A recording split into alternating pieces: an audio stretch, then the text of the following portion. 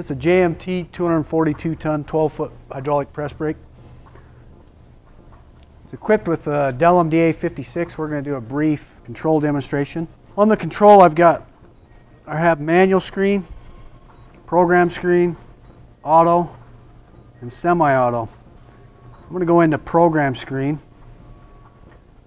The machine has a tooling library. I can have up to 30 punches programmed. I'm going to quickly go in and program a punch. This is a Willa 815, BIU 815. The tool heights, it's asking me for tool height, 6 inches. Tool angle, I know, is 30 degree. Length, 2.3. Straight up. Right the other side, 0.86. I already dimensionalized this. Come back to this angle. It's actually a 135.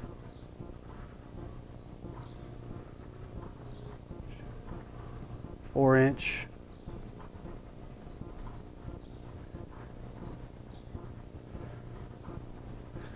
See, that's our tool. We're going to change data. It's I'm going to name it, so I'm going to call it. I can give it an alphabetic name or a number.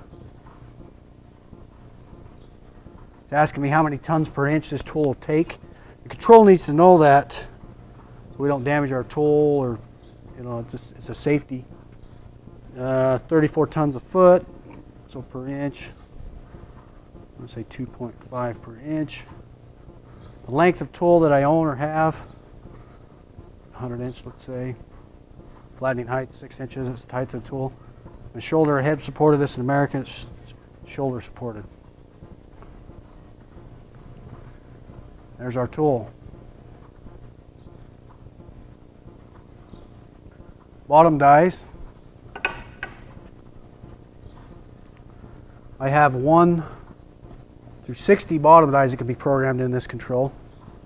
I'm going to go open spot, edit tool. Say tool height, let's say I had 5-inch tall. V angle, say it was an 85. V opening, say it was a 2-inch die.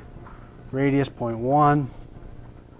Let's say 0.25. I'm just making up a die, say 0.5. It'll finish. 0.5. There's my bottom V die.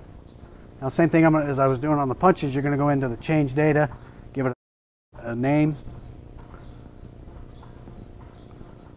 I'm just going to name this test.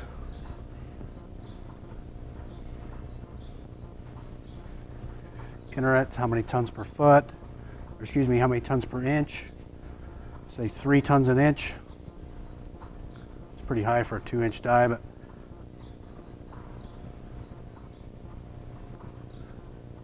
I've programmed a new tool, tool number 3. This test is the name of it. I'm going to delete it because it's just machine upper side. It's primarily if you do a massive changeover, a huge die block, a whole tooling configuration. You can program in a different height. Same thing on the machine lower side.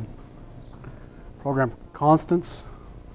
Here I can toggle between inch and metric globally on the machine. I have multiple languages, a whole list of them, supported by this control. Help language, same thing. Oh, whoops. I have a material library. The machine knows by the punch radius, V-die opening, and the material what tonnage it's going to take per inch to bend that particular material for its calculations. Also spring back. Stainless steel has a different spring back than steel, or you could develop coppers, different types of aluminums. The tensile and the yield, you would enter them in and develop them. Program settings, angle corrections, Y1, Y2 parallelism, back gauge settings, speeds, retract points, bottoming force factors. A lot of this stuff, if you turn lock it, you cannot change it, so it'd be operator, supervisor toggled. Pressure correction, global correction on the x-axis. So if you're getting some parts and they're 2 or 3 thousandths off, you could do a 3 thousandths correction.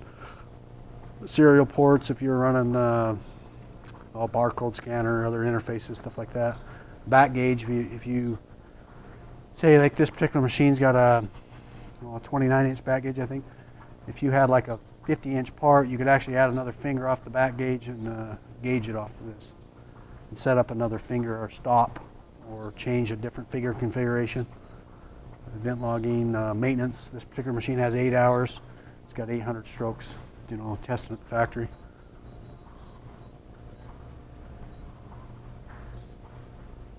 Tool backup.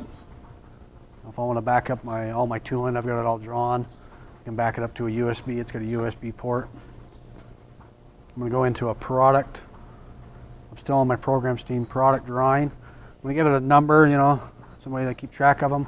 Drawing number, again, I can put a number or an alphanumeric. And also plug in a keyboard. I'm just going to call this test. Thickness, let's say, maybe 14 gauge. Still, like my material library. I'm going to pick still. My length, say, I don't know, let's say I'm 12 inches. My dimensions, am I concerned with outer or inner dimensions? Say outer. I can draw my part. Say 2. I'll just draw something pretty simple here.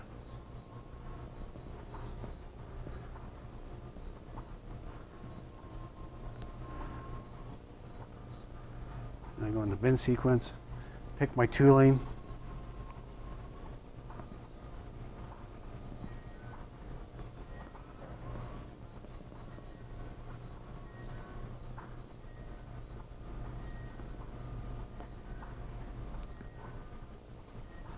I could go ahead and run this product.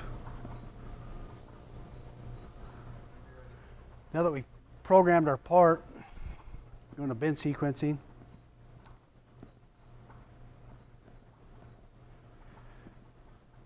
I'm going to show bin sequence. I could change this anyway, move any of these bins that I didn't, optimize it for the way I like to run them. It's fine with this part. I want to store. Now it's telling me the blank length needs to be 7.599 in order for me to get those dimensions that I programmed for that part. So it's done all my bin calculations and stretch out and bin allowance has all been done for me. Okay, I'm going to go ahead and run this part, make sure it's loaded. Go to auto. I like to see the sequence, so I sequence the part right, so I don't mess it up. I'm going to go ahead and start the machine.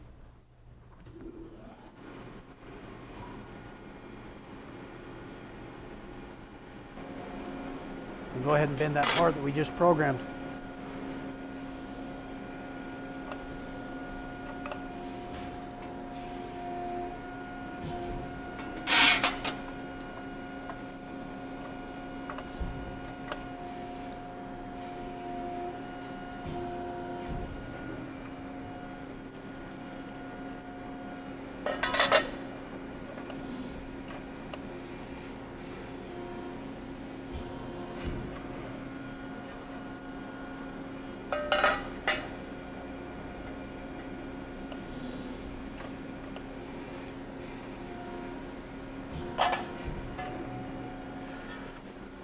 Here's our part. We're just going to program a simple radius bin. I've got a Derma JMT 242 ton 12-foot press brake. I've got the Delem DA-56 here.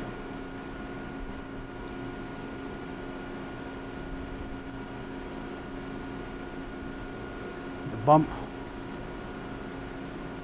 I'm tell it how many segments I want. I'm going to hit this 8 times.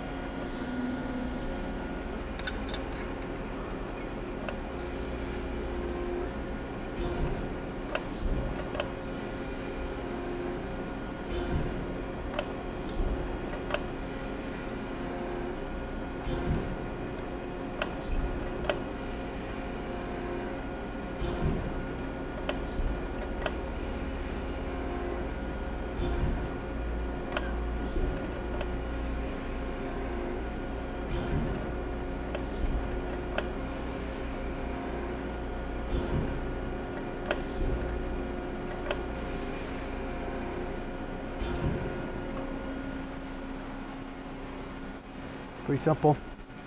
And essentially, this could be 12 feet long if I wanted it to be.